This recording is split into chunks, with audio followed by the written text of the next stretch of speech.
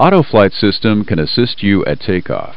It supplies flight director guidance and automatic thrust control. The autopilot can be engaged only after takeoff. The flight director supplies pitch and roll commands. During takeoff, the flight director gives roll commands for wings level and pitch commands to fly the climb profile. You use the auto throttle to set takeoff thrust and to reduce thrust to climb thrust after takeoff. To engage the takeoff mode, the two flight directors must be on.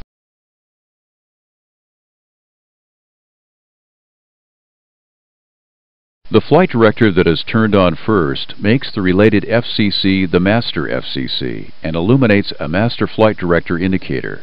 The master FCC sets the modes for the FCCs and controls annunciations on the FMAs. Turn on the flight director for the pilot flying first. You use the MCP to set the Autoflight system for takeoff. During the pre-flight, you set V2 in the IAS Mach window. To use the auto throttle for takeoff, you must set the auto throttle switch to arm. The auto throttle indicator light illuminates and the FMA shows that the auto throttle is armed. The thrust mode display, or TMD, shows the active N1 limit. TO shows that the auto throttle limit is takeoff thrust. To engage the takeoff mode, advance the thrust levers to approximately 40% N1 and let the engines stabilize. This helps make sure there is a symmetrical thrust increase to the takeoff N1. Next, push a toga switch. The N1 and toga annunciations show on the FMA. The flight director command bars show a 10-degree nose-down pitch, and the auto throttle advances the thrust to the N1 limit. At 60 knots, the flight director command bars move to show a 15-degree nose-up pitch. This shows the initial target attitude when the airplane rotates after VR. It is not a rotation command. Above 80 knots, the auto throttle mode changes to thrust hold. In thrust hold, power is removed from the auto throttle. This protects against thrust lever movement if a system fault occurs.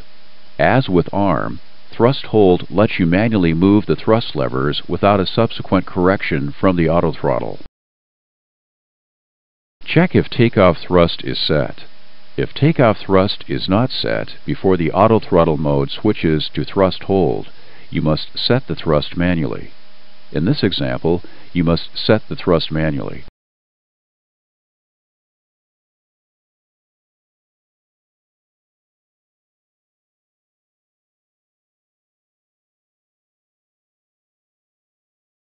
During initial climb out, the flight director command bars show the fixed 15-degree pitch target attitude. Once sufficient climb rate is acquired, the pitch bar commands MCP speed, V2 plus 20 knots. At 400 feet radio altitude, engage a roll mode, such as LNAV, Heading Select, or VOR Localizer. In this example, Heading Select is selected when you push toga. At 800 feet radio altitude, the auto throttle mode changes from thrust hold to arm. When you reach the flap retraction altitude and you push the N1 switch on the MCP, the thrust is reduced to climb thrust. Push the N1 switch now. The auto throttle field of the FMA now shows N1, and the TMD and reference N1 bugs show the new active N1 limit climb.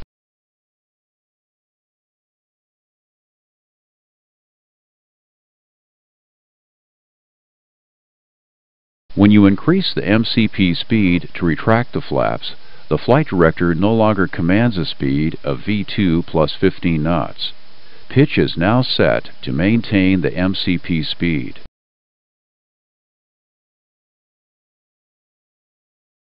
If you engage an autopilot while in takeoff mode, the pitch mode automatically engages in level change. The pitch field of the FMA shows MCP speed, and the autothrottle field shows N1. The MCP IAS Mach window and airspeed cursor change to V2 plus 15 knots. And the roll mode engages in heading select unless a different roll mode was selected after takeoff. The Autoflight system goes out of the takeoff mode when an autopilot is engaged or a pitch mode is engaged.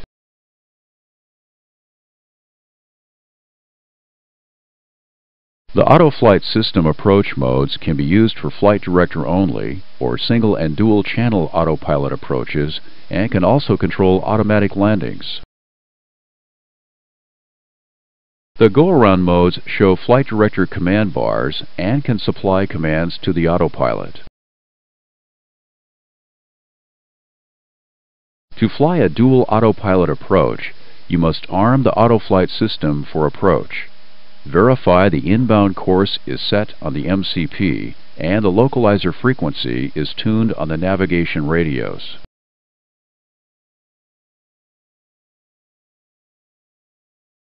When the airplane is on a localizer intercept heading, push the approach switch.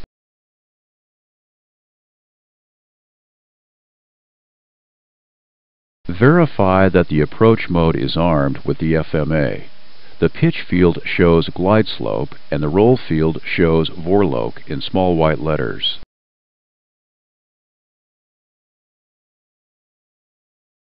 Next, push command on the second autopilot. This arms the second autopilot but does not engage it.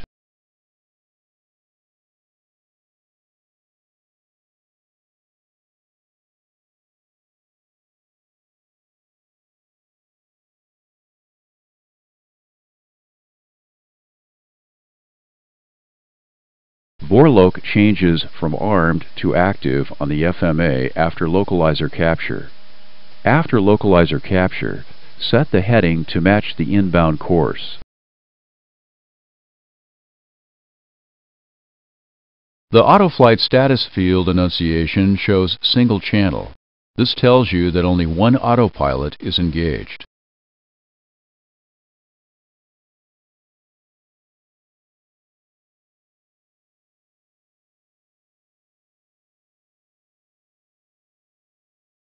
At glide slope capture, glide slope changes from an armed to an active mode. The TMD displays go around as the active N1 thrust limit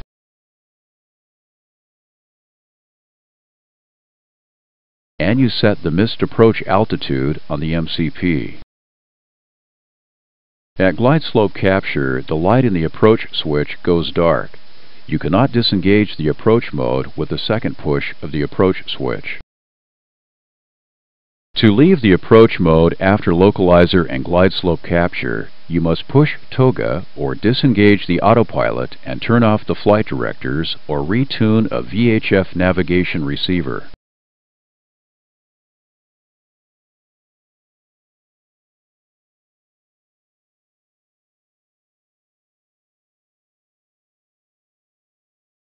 After glide slope and localizer capture, the second autopilot engages when the airplane is below 1,500 feet radio altitude.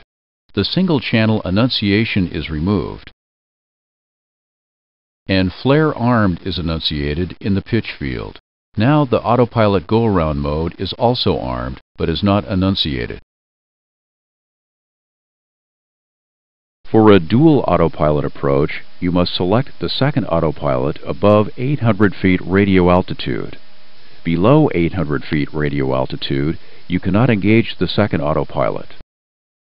At 400 feet radio altitude, the autopilots automatically add an additional amount of stabilizer nose-up trim. If the autopilots disengage after this occurs, You must hold forward control pressure on the control wheel until you can manually remove the trim.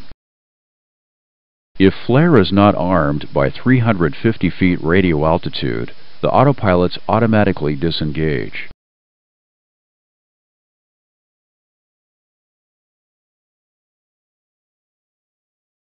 The flare maneuver starts at 50 feet radio altitude.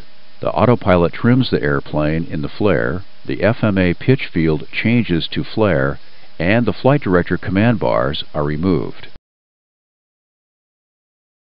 The autothrottle reduces thrust to idle below 30 feet radio altitude, and the FMA shows retard.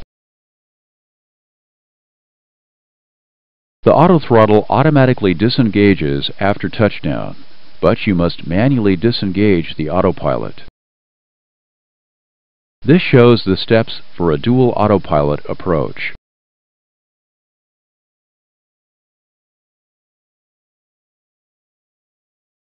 A single autopilot approach is the same as the dual autopilot approach, but the second autopilot is not engaged after approach is selected. The single-channel annunciation shows for the full approach. Flare is not annunciated, and the flare and automatic touchdown capability are not available. And an autopilot go-around is not available. With a single-channel autopilot approach, you must flare and land manually. The autopilot must be disconnected before you reach 50 feet radio altitude.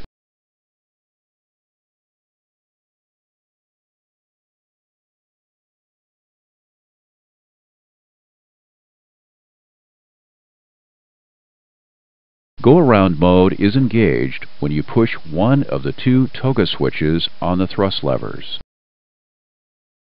Two autopilots must be engaged for an autopilot go-around. If one autopilot is engaged, only the flight director go-around is available.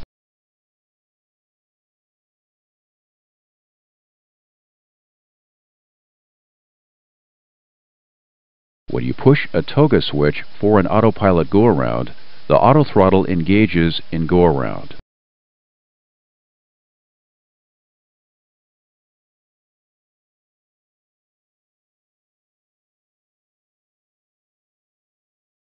The thrust increases to a reduced go-around N1 that produces 1,000 to 2,000 feet per minute rate of climb.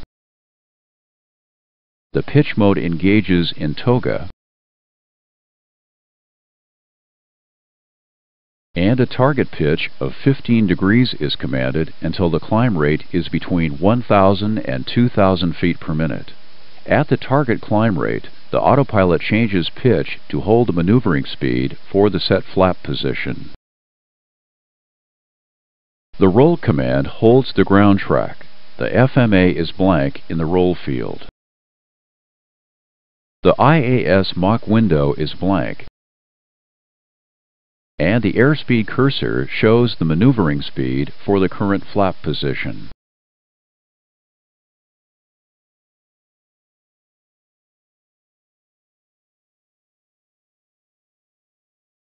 As you retract the flaps, the airspeed cursor moves to the maneuvering speed for the new flap position.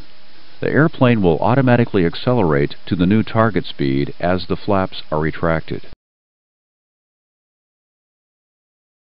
After the autothrottle is at the reduced go-around thrust, a second push of the toga switch increases the thrust to the full go-around thrust.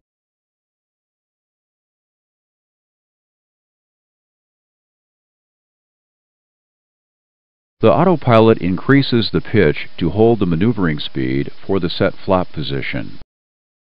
Above 400 feet radio altitude, you can engage a roll mode. Here, engage heading select.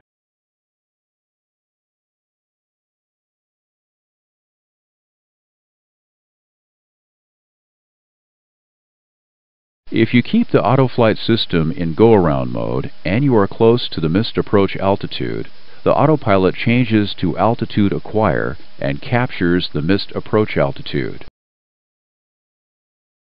When the go-around mode disengages, the last autopilot engaged in command also disengages, and the MCP speed window is no longer blank.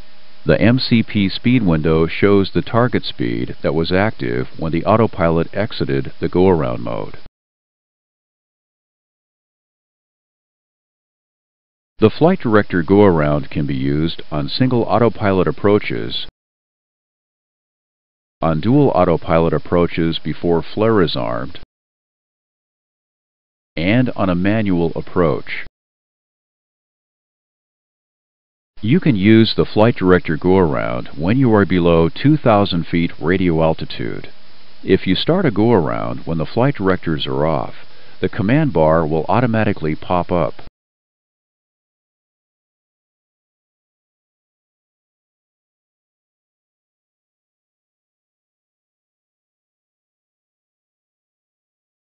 To engage the flight director go-around, push a toga switch.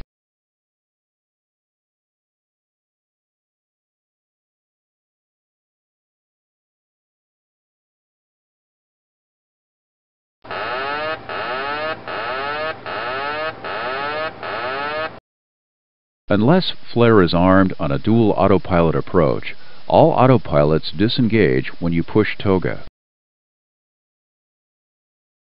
The flight director command bars show target pitch and roll attitudes to maintain track and flap maneuvering speed, but the pilot must control pitch and roll.